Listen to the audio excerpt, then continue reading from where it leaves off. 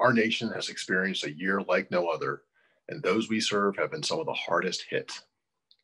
A pandemic, its economic fallout, and social unrest in the response to systemic racism have forced us to change how we operate, change our priorities, and change how we view ourselves and others.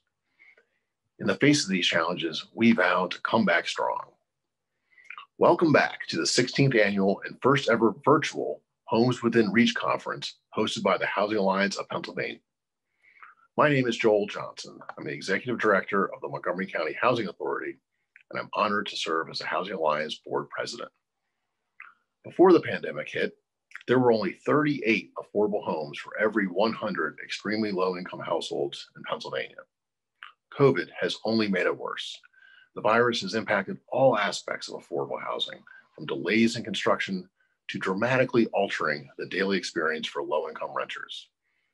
Housing providers are facing these challenges while also trying to control costs, protect residents' health, and foster equitable community growth. As an industry, we are fortunate to have forums to convene and learn from each other, foster new ideas, and advocate for smarter policies and more resources so that a home is truly within reach for every Pennsylvanian. This session serves as the official annual membership meeting for the Housing Alliance of Pennsylvania. As a member of the organization, we ask you to vote on the slate of renewing and new board members. At the bottom of the screen, there should be a link to a membership meeting ballot. Please take a minute and vote. If you're having difficulty or do not see the link, please send an email to info@housingalliancepa.org, and we will make sure your vote is counted. Thanks for voting. I would now like to acknowledge the many people that are part of the Housing Alliance team, starting with all of the current board members. Thank you for all for being such a tremendous support to the Housing Alliance.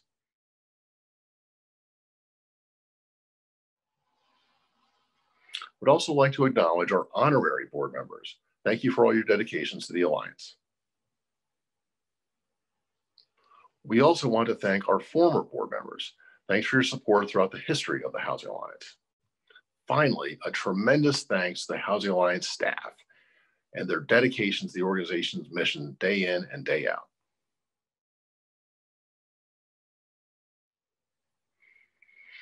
In the wake of the pandemic, our collective work has become even more important. The Housing Alliance has identified 5 pillars for the affordable housing field to come back strong.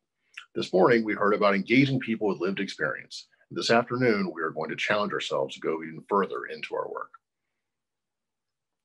This year, everyone has stepped up to protect the most vulnerable while putting health and well-being at the forefront of everything we do with limited resources and guidance. We recognize all of you for the tremendous work you have done all year. That being said, we want to acknowledge a few individuals with our Frontline Leader and Essential Worker Awards. The 2 individuals we are honoring as our frontline leaders selflessly worked to make a difference in people's lives. Let's hear more from our frontline leaders. As a service coordinator and a nurse, the profession calls one to be of service to others. The mere definition of both jobs basically requires one to look out for, care for, and administer to others. Judy takes that to the next level. Judy herself is not in the best of health. This has not slowed her down during the pandemic. She was hospitalized for 2 days and was back out assisting her residents the very next day. Judy also has been delivering food to her residents in conjunction with the Salvation Army.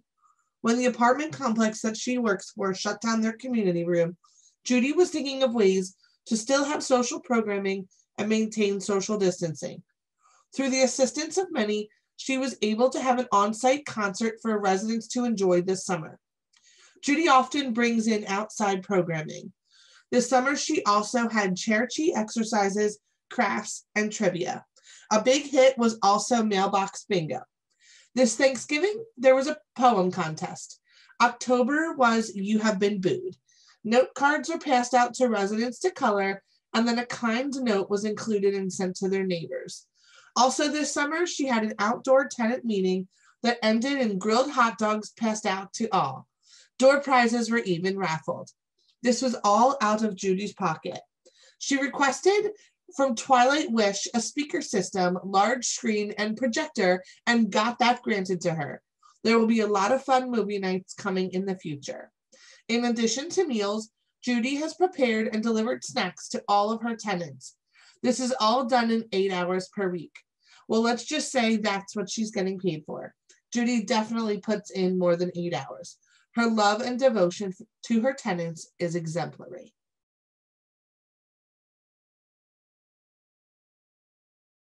Hi, I'm Mike McKenna, President of Tabor Community Services. It is my honor to introduce an award for a team member who truly embodies our organization's mission to spark the power in all people to realize their rights of housing and financial security. Andrea Grill is so deserving of the Frontline Leader Award because she has served selflessly throughout the pandemic as a homeless outreach worker, working with people day in, rain or shine, despite the risks of the pandemic, to make sure that individuals who are living on the streets or in places not meant for human habitation had a warm, kind advocate in their corner. She goes out there and she treats people like people regardless of their story. She connects them to services, provides essential items to keep people safe, like hand warmers or sleeping bags. And then she also has made sure that they are aware of other services that are out there and has actually successfully housed people directly from the street into permanent housing. Andrea is truly selfless. She does her work without seeking any attention. She works as a great partner with a whole countywide coalition of partners. And she has a great sense of humor and that she shares with all the people that she works with. Andrea, we are so grateful to have you on our team. You are an asset to the Lancaster County community and you are so deserving of this award.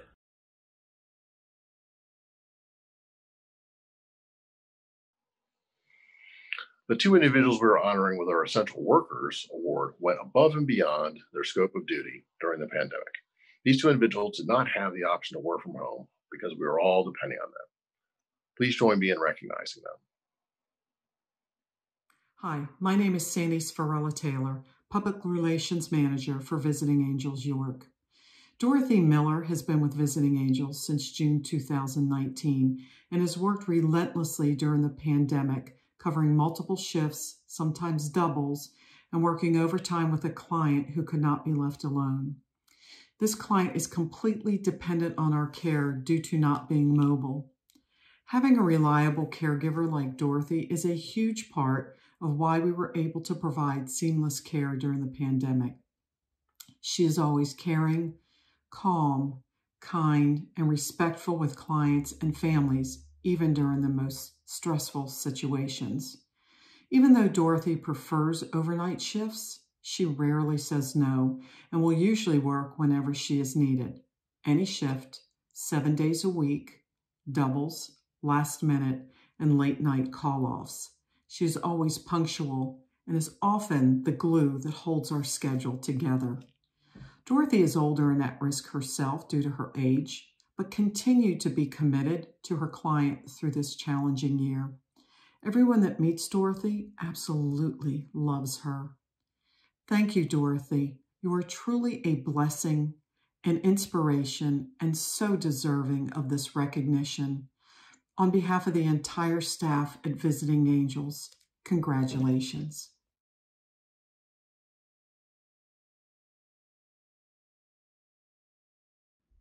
Hi, my name is Heidi Bone, and I'm the Director of Property Management for Mission First Housing. Alicia is a maintenance tech in Philadelphia whose day-to-day work is essential to providing safe, affordable housing for Philadelphians. In addition to providing maintenance on properties, Alicia is responsible for coordinating inspections of units with any external agencies, including city and state inspectors.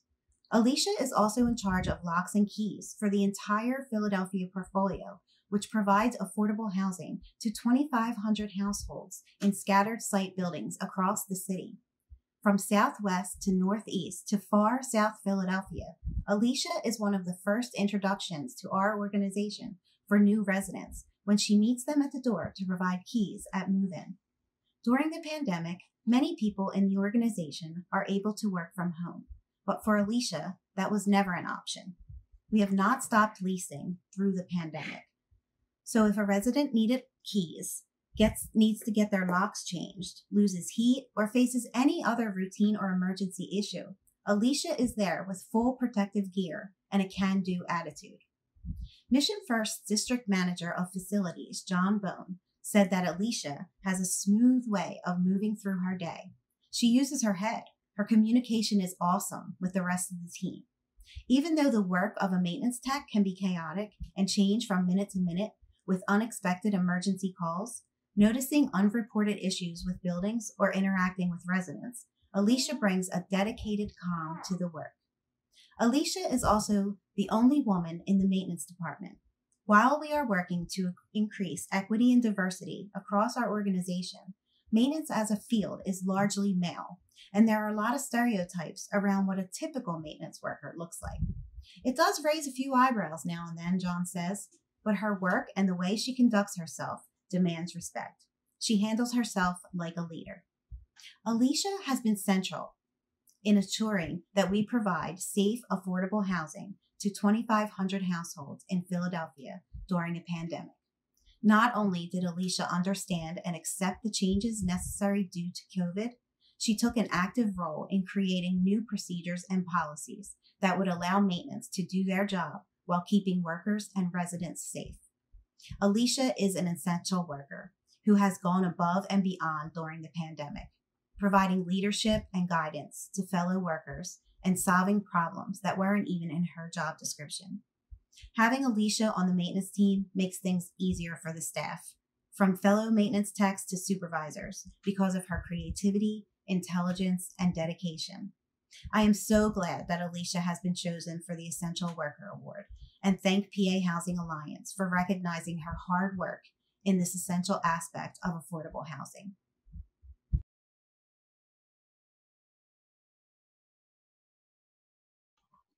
We are inspired by the dedication and commitment of Alicia, Andrea, Dorothy, and Judy, and are grateful to those who nominated them.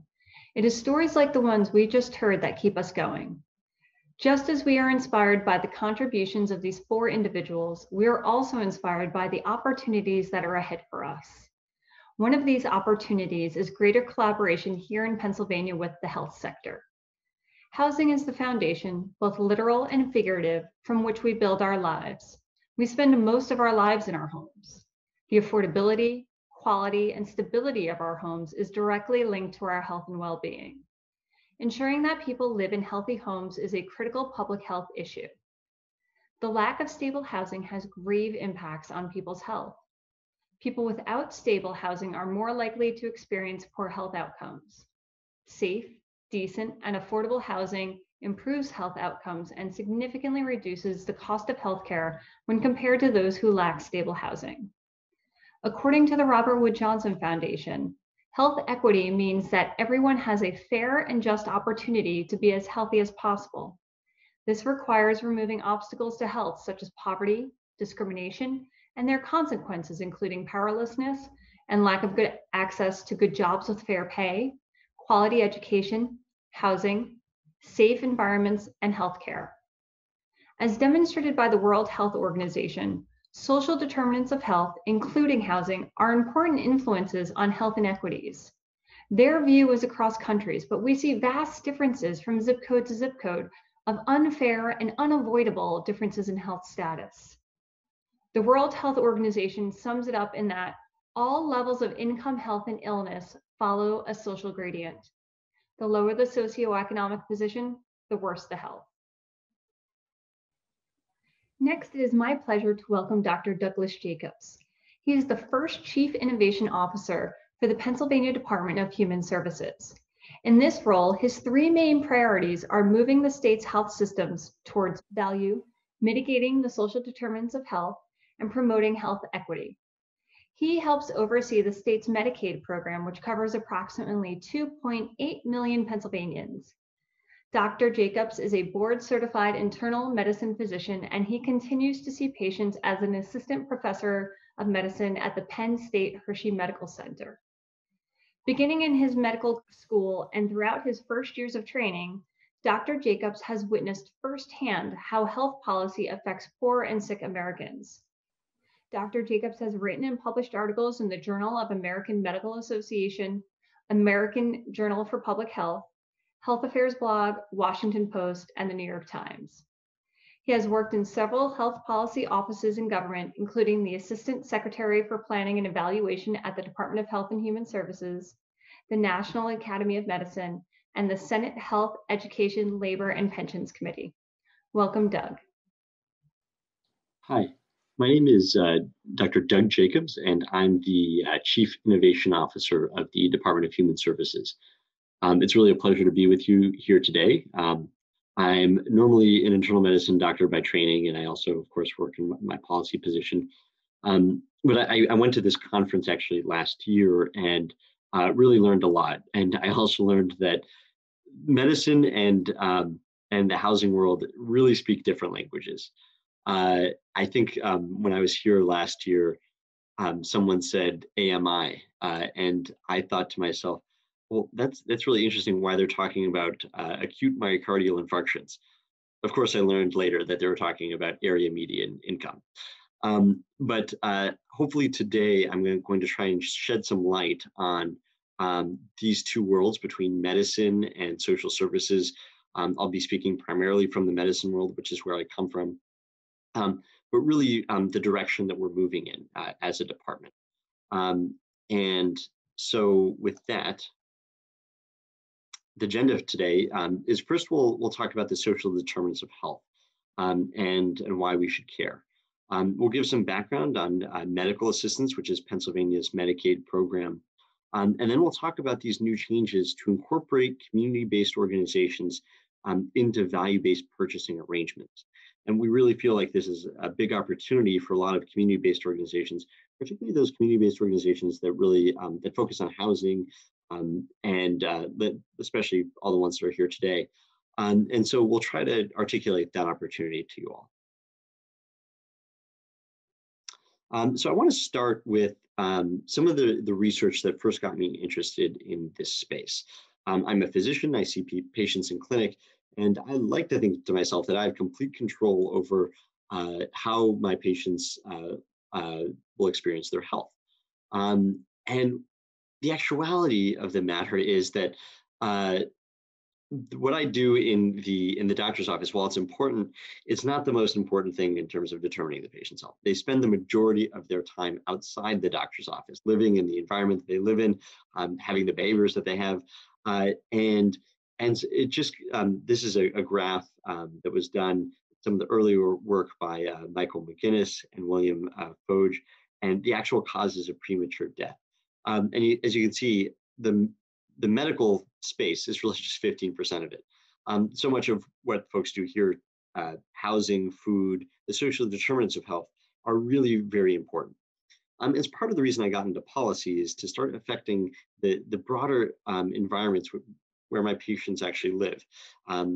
After seeing patient after patient in the doctor's office and in the hospital and treating the end effects of poverty in many ways, we really realized that there has to be something that we can do. And this was the ethos of the Department of Human Services when I came in, and I've been working with a great team on this. So some of the research really supports this. Countries with greater social expenditure have better health outcomes, even when this is tested in several different ways. And higher inequality is actually associated with an even stronger association between social spending and health outcomes. It's kind of counterintuitive. It doesn't matter how much we spend on health. It actually matters how much we spend on social services that will really demonstrate those improved health outcomes. Because the United States, as folks have probably realized, spends more than any other country on healthcare by a lot. And so there's also a strong positive relationship between social expenditure and health outcomes across the United States states as well. And so from a state level perspective, there's more that we can do here to really buoy social spending. And so we as a state, as I think folks might be aware here, are in the process of procuring a statewide resource and referral tool. And in this statewide resource and referral tool would really be focusing on social determinants of health. And the definition, of course, and I'm sure many people have heard this before, but they're the social determinants of health are the conditions in the environments in which people are born, live, learn, work, play, worship, age, that affect a wide range of health functioning and quality of life outcomes and risks. And so with this resource and referral tool and the ability to do these social determinants of health assessments. There's really 9 core social determinants of health domains that the Department of Human Services is focusing on. And you'll see here, I won't go through them all. They're up here on the screen for you to see. You can see here number 3 is housing. We know, particularly with COVID-19, certain social determinants of health have even become that much more important. Housing, food insecurity, and with so many folks losing their jobs, these are the core areas that we know are so important to maintaining one's well-being and overall one's health. So with this in mind, and as I described before, medicine and social services really are 2 different worlds. We have the social world that is oftentimes funded through funders. Community-based organizations are used to going to these funders to apply for grants, oftentimes where there's certain stipulations on those grants. This is less of my world, and I come from the medical world where, of course, we're used to diagnoses and thinking about from the more insurance perspective, how much individuals end up costing, the total cost of care. And so the goal with all of this is really to blend these 2 worlds together more. So some additional background on the medical side of things is that I just want to kind of demonstrate how Medicaid works. It's a little bit complicated in Pennsylvania, so trying to do so through a diagram. So say you break your leg and you go to the doctor. Hopefully you won't break your leg, but if you do, you go to the doctor and you get surgery to fix your broken leg.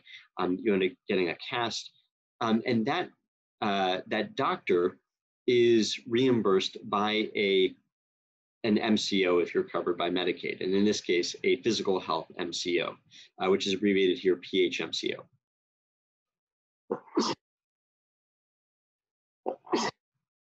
Excuse me. Okay. And so the physical health MCO is paid what's called the capitation rate, and we'll get more to that. It's paid money by the state to be able to reimburse those doctors that are providing those services, and also other healthcare providers, of course. But say instead you actually have depression and you want to see a therapist. That therapist is reimbursed by a behavioral health MCO. And the state actually gives money to behavioral health MCOs through primary contractors, which are oftentimes the county and county mental human service administrators. And so with this model, these are just 2 branches of Medicaid that I'm talking about today. We have those rates that are sent to the physical health MCOs and to the behavioral health MCOs through the counties. And those rates are called the capitation rates. The MCOs end up getting more money if they have more members under their care and if the members tend to be sicker. So this is really the schematic that we should have in the back of our minds when we think Medicaid. We have a behavioral health carve-out, so it's paid differently than the physical health MCOs. And so that separation is important when we talk about some of the changes that we're making. And when we look at the map of Pennsylvania, there's 5 physical health choices zones. There's the Southeast, the Lehigh capital area, the Northeast, the Northwest, and the Southwest. And every one of those physical health choices regions there's a different number of physical health MCOs, and there might be different physical health MCOs depending on the region. And so the number of physical health MCOs ranges from 3 to 5 depending on the region. Because the behavioral health contracts are held by the counties, there is one behavioral health MCO that's contracted by each county in particular. Okay, so with that in mind, I want to start talking about some of the changes that we're making. And this is the last bit of really background that I think is relevant here. We're looking as a department in the way we pay for services. And historically, medicine has paid in a way that's called fee for service, which is when a doctor does anything, they get paid. So the more surgeries I do, the more patients I see, the more money I make, that's fee for service. But it doesn't always incentivize the right kind of care or quality of care. And so we've been pushing a different idea, that we as a department would pay more for value as opposed to fee for service. And so value-based purchasing means linking provider payments to improve performance by healthcare providers. And the form of payment holds healthcare providers accountable for both the cost and quality of care that they provide. And it attempts to reduce inappropriate care, but also identify and reward those best performing providers. And so when we say value, we mean the quality of care over the cost. Both of those are really taken into consideration. And so in 2021, the Department of Human Services is stipulating that community-based organizations must be incorporated into these value-based purchasing, or VBP, arrangements between Medicaid managed care organizations and providers. And we as a department set the relative amount of that capitation rate, and I'll come back to that just to remind you what that is. We set the percentage of that capitation rate that that has to be linked to value. And so the physical health MCOs must spend at least 50% of their medical spend linked to value, with half of that in moderate or high risk arrangements. Behavioral health MCOs, actually the number on the slide is wrong, I'm just realizing. Behavioral health MCOs must spend 20% in 2021 of their medical spend linked to value, with half of that in moderate or high risk arrangements. So what we mean by moderate or high risk arrangement, before we get there actually, with the, what do we mean by capitation rate? Remember the money that the Department of Human Services and the state government send to the MCOs, that's called the capitation rate. And so Department of Human Services sets the percentage of that must be linked to value. And so what is a moderate or high risk arrangement? And what we mean by this means that it involves incentive to reduce healthcare costs for the patients that we treat. And this is different than what's called performance-based contracting or pay for performance, which is basically we continue to pay the doctors every time they do a surgery, every time they see a patient. But at the end of the year, if they hit certain quality metrics, then they get a little bit of a bonus. This is saying we're looking at the total cost of care of the patient, and the provider is also going to be accountable for that in addition to these quality measures. So that is moderate or high risk arrangements. Incorporating community-based organizations into value-based purchasing arrangements, there's a few players in any value-based purchasing arrangement. The two typical players are an MCO and the provider. But we're adding another layer to this. We're adding community-based organizations. And we'll go through some examples here. But there's really two broader ways where community-based organizations can be incorporated into a value-based purchasing arrangement. And the first way is it's a vendor contract between an MCO and a CBO, which affects the patients treated by the providers in a value-based purchasing arrangement. I'll show an example of that. And also it can be a contract between a CBO and the provider, and that provider in turn has an arrangement with the MCO. The reason why this is so important, I think, in the social services space, particularly in housing, is that we, in the rollout of this resource and referral tool, are going to be identifying more people with housing insecurity. And we know that housing insecurity is at incredible rates, particularly with COVID-19 and the economic impact that it has had. But with all of this, we need to also have a way to better financially support community-based organizations. And we think that this can also be part of that equation. Okay, so I'm going to demonstrate some what these value-based purchasing arrangements look like now.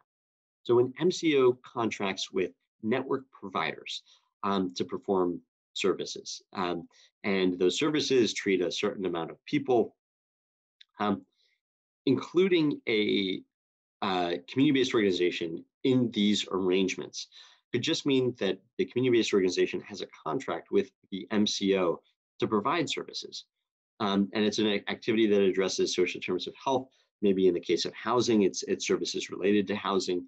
And that benefits the medical assistance, or Pennsylvania's Medicaid program, the members.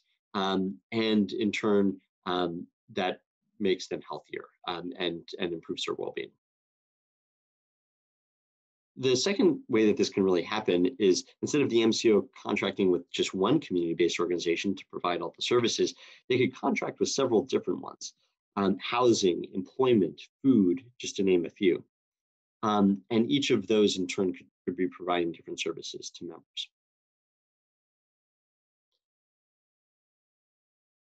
There's also a different kind of arrangement. And this one is called a shared savings arrangement. So say there's individuals with asthma and they get treated by a certain provider and the provider has a contract with an MCO. The network provider does a good job of improving the adherence with all the patients to their asthma medications. They take their inhalers more regularly. That actually can improve health outcomes. So it can reduce exacerbations, it can reduce emergency department visits, it can reduce admissions, which overall improves the total cost of care. And so in a shared savings arrangement, that reduction in the total cost of care, that is the pool of shared savings. And without community-based organizations being involved, that is oftentimes shared between the network provider and the MCO.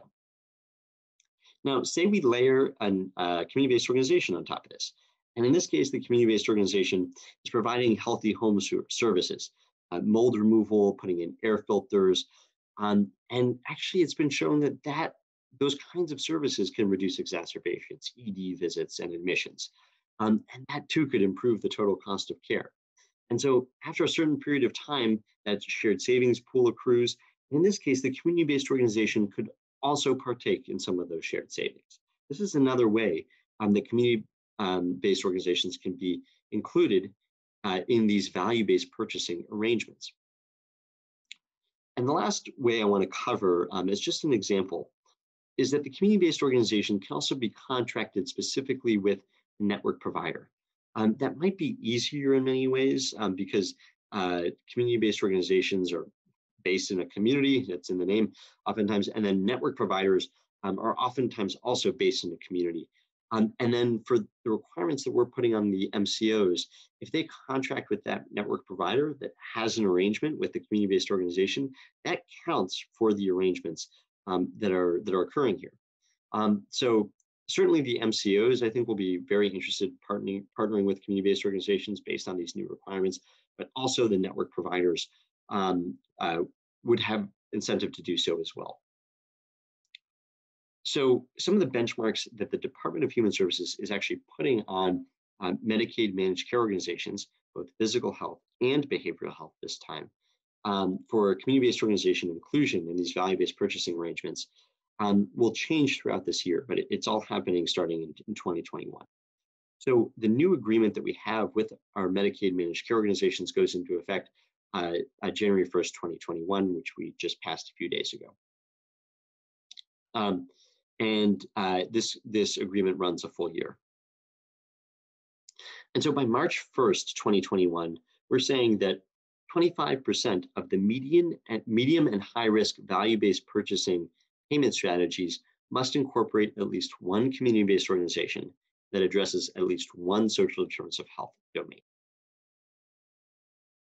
And by June 1st, 2021, we're saying 50% of the medium and high risk value-based purchasing arrangements must incorporate at least one community-based organization that addresses one social determinants of health domain.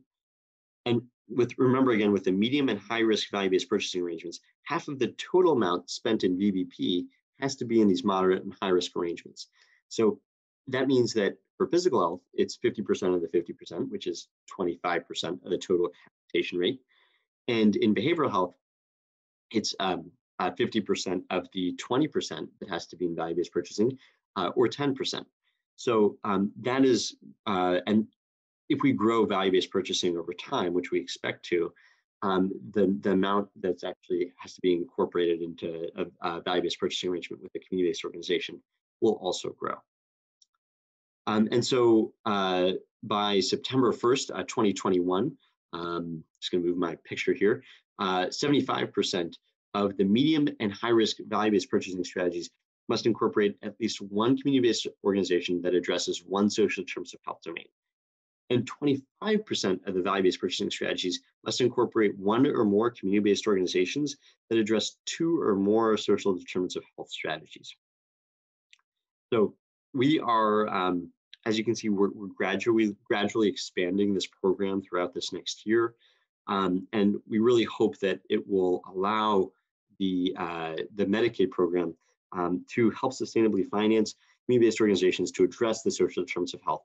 Because community-based organizations have done such a good job of addressing these social determinants of health and have the know-how to do it in the future. So I want to just end today with some important information to know as you're thinking about if you're a community-based organization and how to get involved with MCOs. So it's just some additional important information to know. MCOs are not the same as other typical funders for community-based organizations, and it'll be a different kind of partnership, and so it'll require a different approach than you're probably used to. MCOs should be viewed as a partner rather than just solely a funder for these agreements. The MCOs also have data analysis and patient management capabilities and are fundamentally different than other funders. And so to really make this partnership work, community-based organizations and MCOs can really go farther by working together and learning what each other bring to the table, so to speak. And so lastly, and I think I made this point in various ways throughout this presentation, in behavioral health, the MCOs are contracted by the primary contractors, which are often those county-based human services administrators. And so for CBOs, in addition to reaching out to the behavioral health MCOs, it would be good to reach out to those primary contractors in the county. And you can look on the Pennsylvania DHS website in the Behavioral Health Choices Program section to get some of that contact information. So with that, it's really been a pleasure to be with you here today. Thanks for having me, and I hope that you found this information useful, helpful, and together we can start to meld these two worlds that we collectively live in, the medical world and the social services world, because we know that really folks need our help. Thank you so much. Thank you, Doug, for all this information. I know that those attending this conference have been eager to identify ways to partner with the health sector, and you have given us the information that we need to seek greater partnerships. It is because of the importance of housing to health and health to housing that the Housing Alliance is so grateful to have PA Health and Wellness represented here. As a managed care organization in Pennsylvania, PA Health and Wellness has been a great partner in identifying new strategies to align health and housing goals. PA Health and Wellness has been a sponsor of our annual Homes Within Reach conference for the past several years, and I'm happy to welcome back Anna Keith. Hi, everyone. It's so exciting to be back. My name is Anna Keith, and I am the Vice President of Long-Term Supports and Services for PA Health and Wellness, a preferred health plan supporting individuals who receive Medicaid and Medicare benefits. At PA Health and Wellness, we believe in active local involvement, caring for the whole person, and focusing on the lives of our participants. Our health plan prioritizes local investments and recognizes that these efforts support healthy and vibrant communities. We are honored to be a sponsor of the Homes Within Reach conference. This past year has been a huge eye-opener for many of us about how important home is to our own health, safety, and security. On behalf of PA Health and Wellness, we want to thank Phyllis and the team at the Housing Alliance of Pennsylvania for their hard work and tireless advocacy to ensure that the housing needs of Pennsylvanians are recognized as the key contributor in health and wellness across the Commonwealth. Thank you once again for allowing PA Health and Wellness to be a partner in your housing initiatives as we strive to fulfill our own mission of transforming the health of the communities, one person at a time. I'm excited about the conference. I hope all of you are as well. I wish you much health and safety in this coming year. And here's to a very different 2021.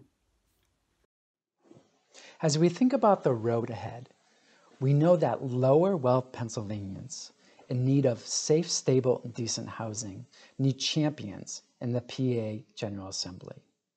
Affordable housing has enjoyed bipartisan support, and we have made significant progress in increasing funding and improving policy to bring about a home within reach for all Pennsylvanians. This significant progress is a result of the hard work and dedication of several legislative champions.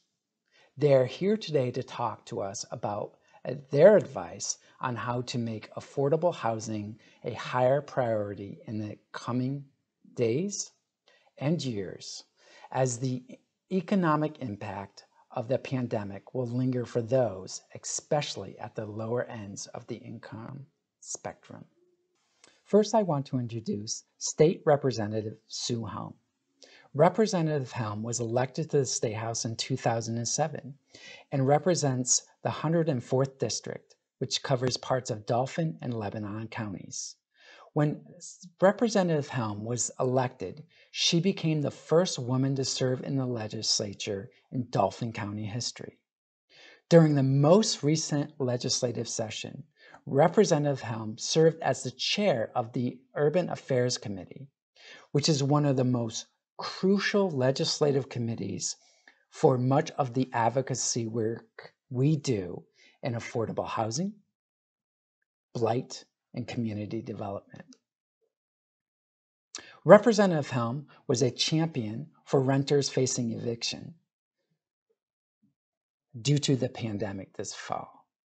Representative Helm sponsored legislation to improve upon the state's rental assistance program that was funded by the Federal Coronavirus Relief Fund. Welcome, Representative Helm. First, I would like to thank the Housing Alliance of Pennsylvania for inviting me to speak at their annual Homes Within Reach conference. I truly appreciate being able to work with your organization to help people understand the critical importance of affordable housing to all Pennsylvanians. Our work together on Pennsylvania's conservatorship, land banks, and blight laws, among countless other initiatives, have helped Pennsylvanians throughout the Commonwealth, and I am deeply proud to have played a role in their formations. Affordable housing is absolutely essential to providing low-income households the stability necessary to engage in employment and schooling, provide for essential needs, and accumulate some financial cushion for emergencies. If you are too busy just trying to keep your head above water without stable housing, it becomes much harder to advance in other areas of your life. However, especially during the COVID-19 pandemic, the need for affordable housing has grown at a faster pace than the supply. This pandemic has brought with it a new set of housing challenges for renters and homeowners. Coronavirus aid, relief, and economic security, CARES Act, emergency payments, and supplemental unemployment benefits provided vital support to households in the initial stages of the crisis, and the mortgage forbearance period and eviction moratoriums have provided vital stability for many families. However, there is growing concern about what will happen to individuals who may be behind on their rent or mortgage payments as a result of job loss or reduced hours when eviction moratoriums and mortgage forbearance programs come to an end, especially given uncertainty about whether there will be further fiscal support. In September of 2020, I submitted House Bill 2868, which would have provided protections for homeowners and renters impacted by COVID-19. After several months of operation, it was clear that changes were necessary in order for the Mortgage and Rental Assistance Program to truly help those it was intended to help. The changes contained in my bill would have helped to make sure that those affected by COVID-19 would have access to $175 million in funds approved by the legislature. After being passed unanimously by the House of Representatives, the bill unfortunately stalled while under consideration by the Senate. But while that effort fell short, we will not stop there. As chair of the House Urban Affairs Committee, I will enter the next legislative session more determined than ever to make housing stability a reality for all Pennsylvanians. I am particularly excited about continuing collaborations with volumetric building companies to further promote and advance new modular housing designs that can rapidly rehouse anyone who needs it, from storm victims to the homeless. These modular housing units are affordable to build and maintain, modern in design, and can be built and placed quickly. One additional bright spot in this plan is that the 14 of the factories building these modular units are located in Pennsylvania. Not only will we be stimulating the economy by giving people a more stable living environment, we will also be supporting existing Pennsylvania businesses. Everyone wins when Pennsylvanians are working to house Pennsylvanians. I look forward to learning and sharing more about volumetric building companies, facilities as we further explore the idea of modular housing. Through cooperation with the Housing Alliance, the Pennsylvania Housing Finance Agency, local governments, and all other stakeholders, I stand firmly committed to making sure that we reach our shared goal of making sure that all Pennsylvanians, including those of limited means, have a safe, solid, and affordable roof over their heads. My door is always open to those wishing to discuss ideas on how we in the legislature can increase and improve opportunities for affordable housing throughout Pennsylvania. Through our efforts, we will ensure that all Pennsylvanians have bright, vibrant neighborhoods in which to live and work. It's been said that goodness is defined by how far you go to help those who cannot help themselves. By making stable, affordable housing a reality for those who need it, we will be helping them help themselves. Now more than ever, we need to make sure families receive the support necessary to address their housing needs, giving them time to regain financial stability. Stable housing is the bedrock upon which people can build to better themselves and their lives. We will help them get there.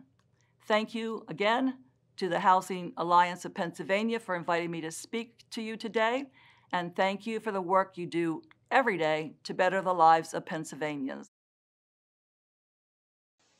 Thank you, Representative Helm, for your words and for your leadership. Now it's my pleasure to introduce State Senator Art Haywood. Senator Haywood represents the 4th Senatorial District in Pennsylvania, which covers parts of Philadelphia and Montgomery counties. Senator Haywood was elected to the Senate in 2014.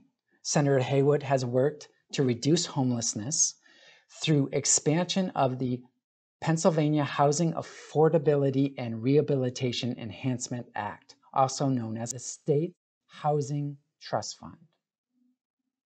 He has passed requirements to test for lead in water in Pennsylvania schools and successfully championed legislation to relocate domestic violence survivors living in public housing. Most recently, he completed his 2019 Poverty Listening Tour and issued a report with 20 recommendations to reduce poverty in every community of Pennsylvania. He also fought for $193 million in Federal CARES Act funds to be allocated to prevent evictions, foreclosures, and homelessness in Pennsylvania during the COVID-19 pandemic. Welcome, Senator Haywood. Hello, everyone. I'd like to thank the Housing Alliance of Pennsylvania for inviting me to address the Homes Within Reach Conference. As you may know, for most of my professional life, I've worked with many of you all in trying to maintain affordable housing for those who are in need of it most. And in my state Senate role since 2014, I and my office have been advocates for affordable housing to change legislation, provide resources, and help individuals in need. Over the years, it's been so fortunate for me to have worked with so many of you as we have tried to improve the lives of Pennsylvanians. I know that working in affordable housing is very rewarding. Seeing people get their first home, their first rental apartment, seeing people to get jobs that they need. So valuable and so rewarding. Unfortunately, we know that resources for housing have been in decline for some time, and that 2020 was the most challenging year for all of us due to COVID-19. Families faced eviction, they faced foreclosure, stress of not having income to pay utilities. Fortunately, there were a number of moratoriums that provided some relief, but I know and have talked to many that the stress of not having the money to pay bills put a tremendous crush on many families. I do want to thank each of you who fought for the $175 million of COVID CARES relief funding. We were one of 3 or 4 states in the nation that applied some of the CARES money to housing issues. Unfortunately, as a result of the program rules and the unwillingness to fix the program rules, only about $54 million was spent for housing relief. I really cannot describe the disappointment that I have in this failure. I can't put it into words. Nevertheless, we've got to continue to fight for the families that we know need our help.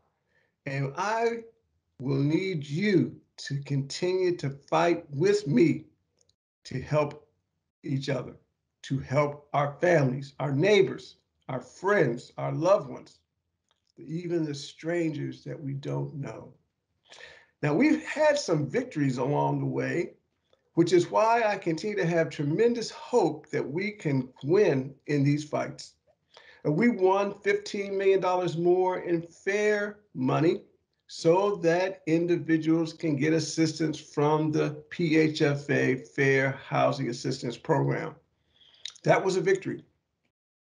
We won $825 million in rental assistance. That's the Pennsylvania share of the $25 billion. That $825 million is far more than what we attempted to achieve in Pennsylvania on our own. And I cannot thank the U.S. Congress and the congresspersons from Pennsylvania who advocated for these funds. It's not only that, in the recent elections to the U.S. House and the U.S. Senate, we won some advocates for affordable housing. And I'm so happy that we have got these victories at the federal level, because that's where most of the resources are that can help us to address our challenges. Fortunately, the rental assistance money from the national government already has program rules.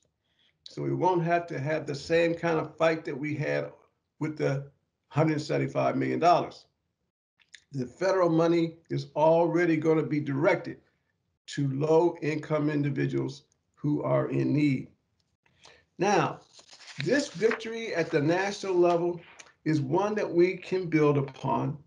And I see that in these challenging times, you who are witnessing and part of this effort, who have built homes, who have financed complex projects, who have counseled individuals so they can stay in their homes or partners. You have the special skills of counseling individuals, building relationships, dealing with complex problems. These are the special skills that we need now to continue to build a community that is in support of the most needy in our state. Now, I do see 3 main challenges that we have today in 2021 and to some extent beyond. First, we have a tremendous challenge in helping our friends and neighbors and elected officials recognize the dignity of each person.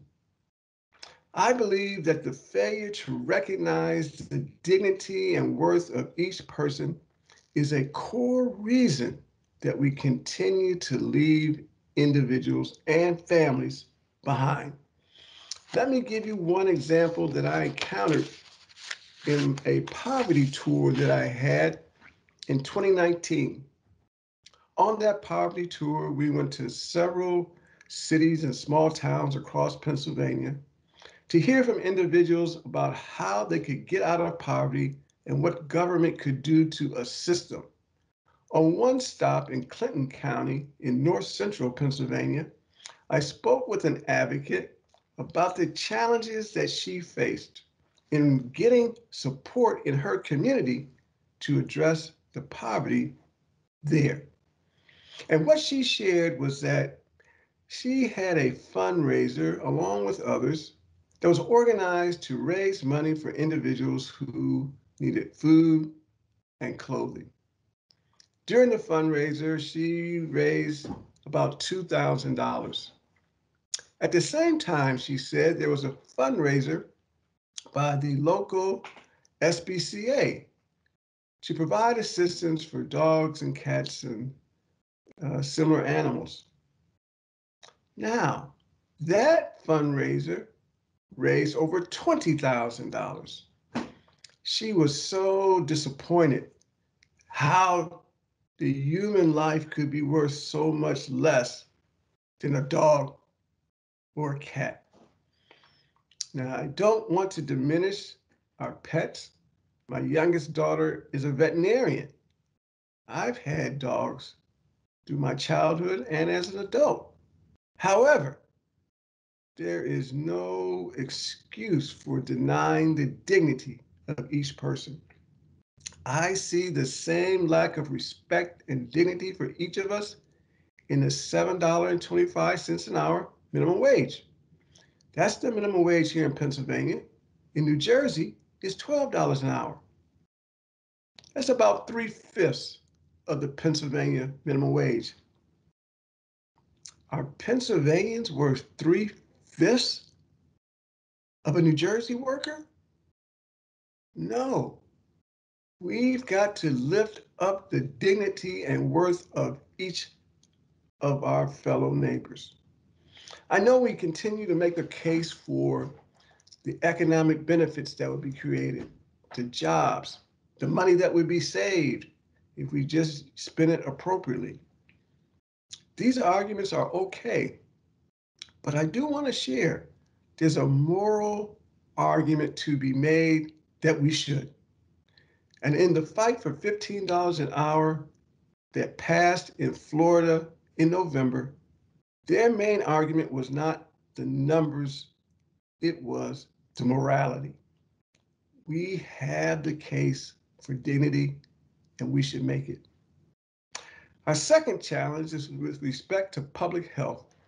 The COVID-19 pandemic is still with us. I am hopeful about vaccines and vaccinations, but all the calls that I've been on indicate that vaccinations are not likely until the summer. That leaves January, February, March, April, May, and into June, where the vaccine will still be rolling out. That's also when COVID-19 will still be spreading in our neighborhoods, in our communities. And that's why dealing with COVID-19 has to be a key matter for us to address. That in the housing world means our efforts to maintain evictions down, foreclosures down, anything that we can do to help people stay in their homes need to be part of our agenda.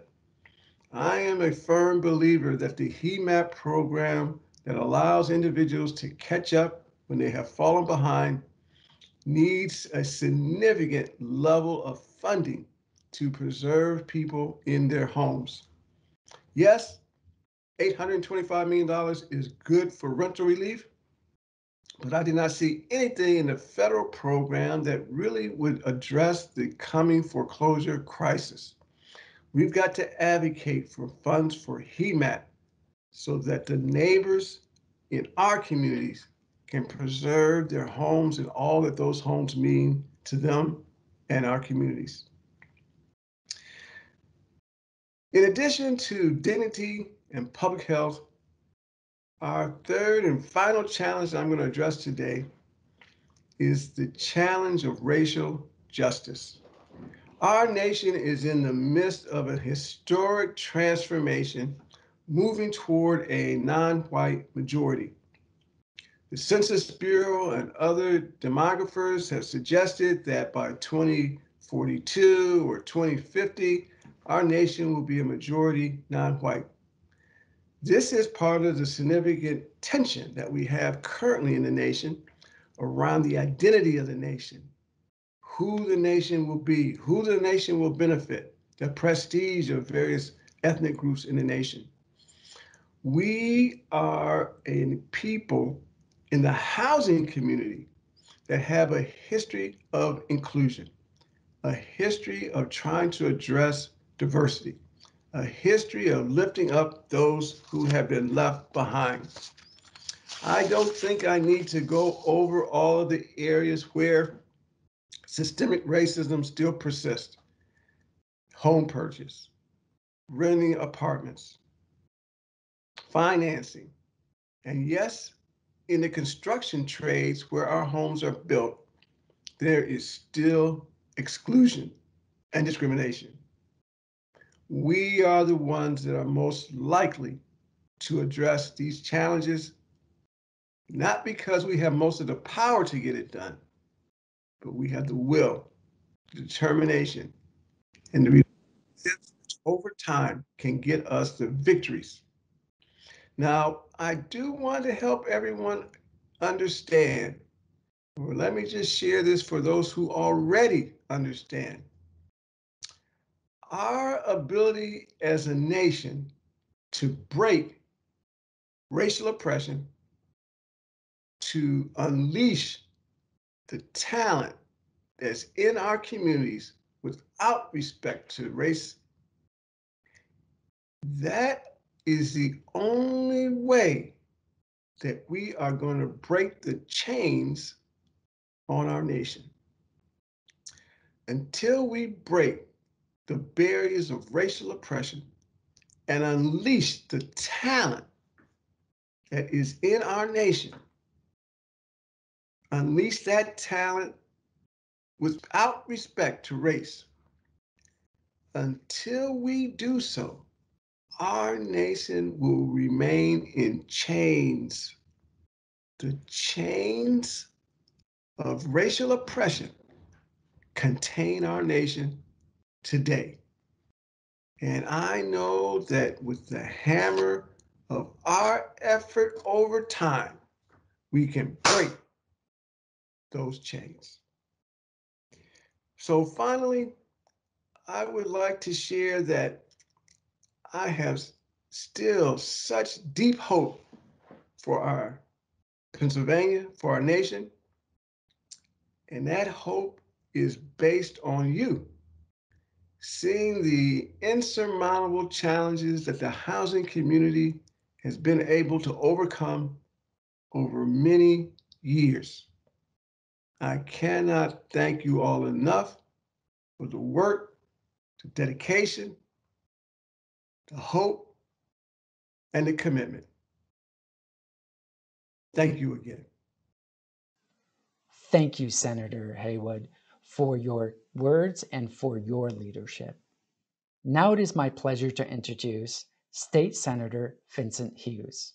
Senator Hughes represents the 7th Senatorial District in Pennsylvania, which covers parts of Philadelphia and Montgomery counties.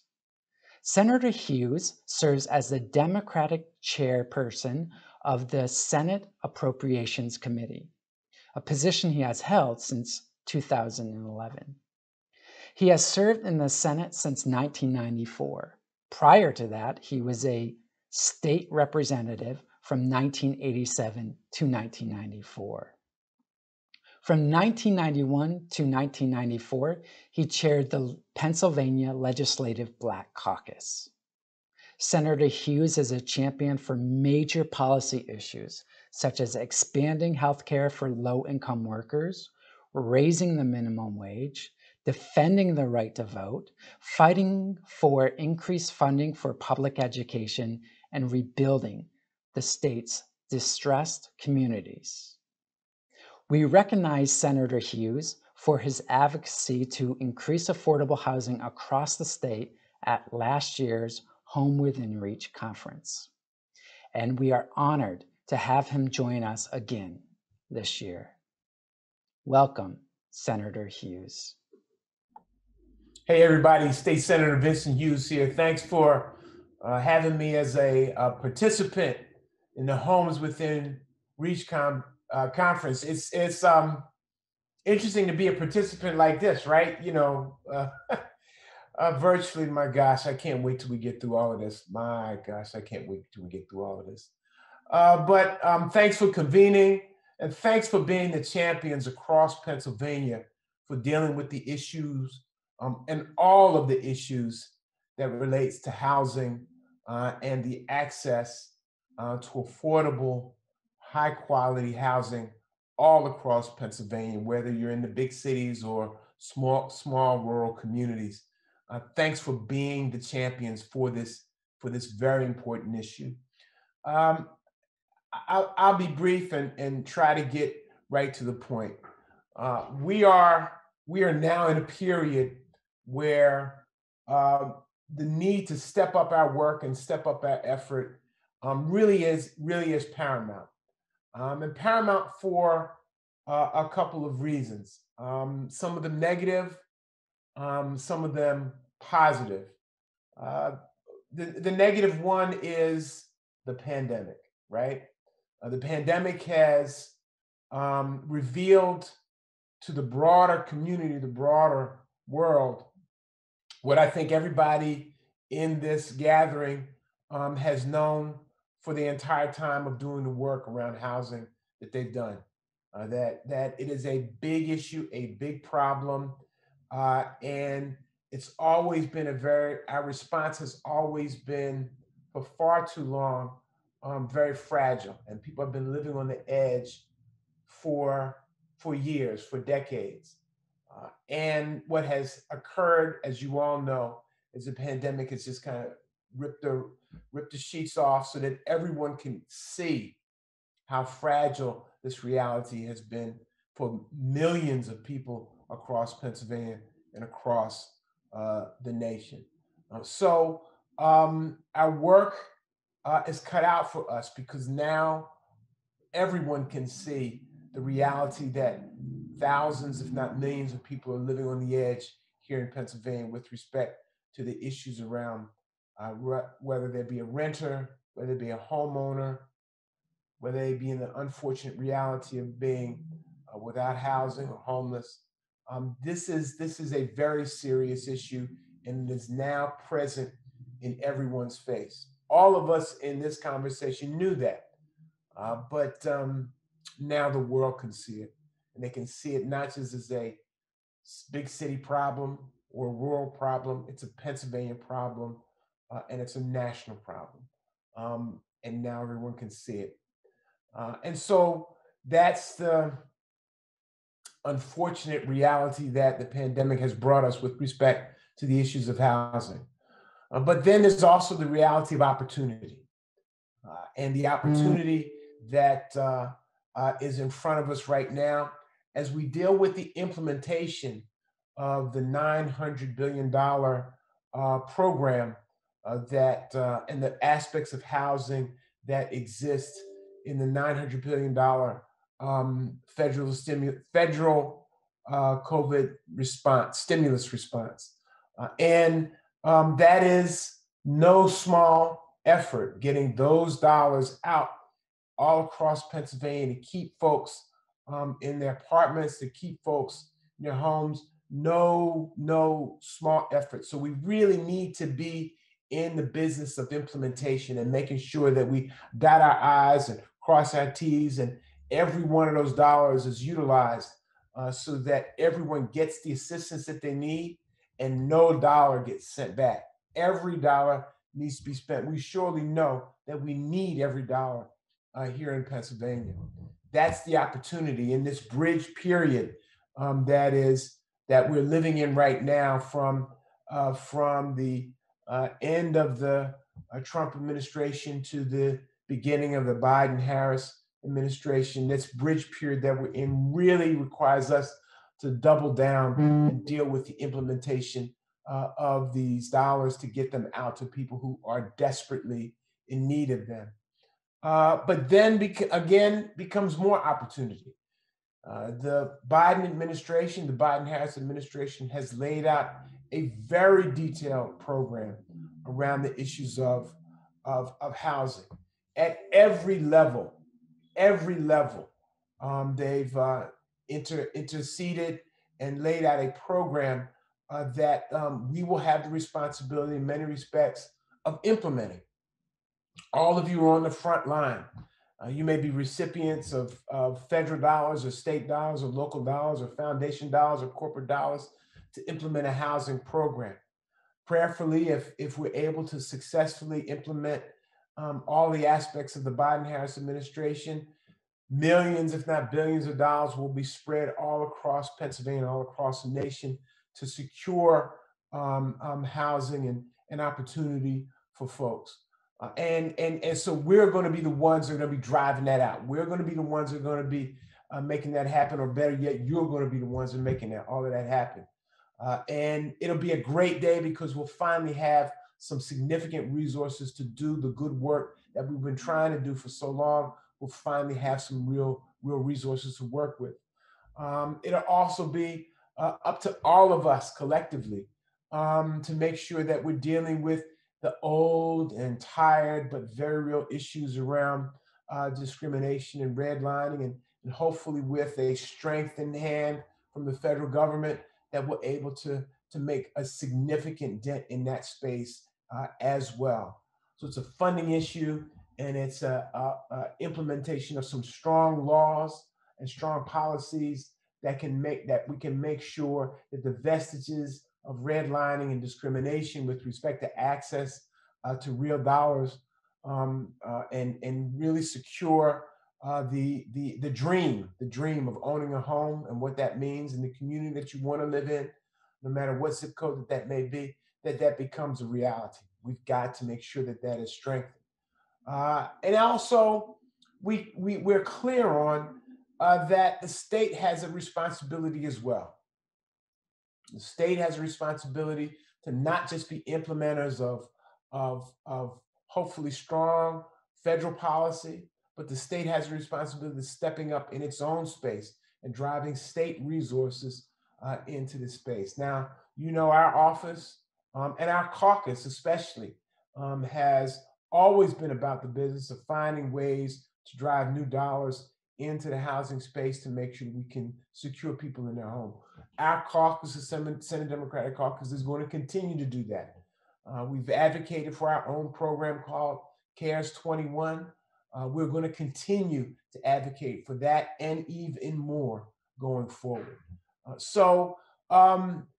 Making sure that the state steps up, that the state is a great partner with a willing federal government to step up, that the state brings together all of the players in this space, from the corporate sector, the foundation sector, state, local operatives, everybody in the housing space, where everybody comes together. We have that responsibility.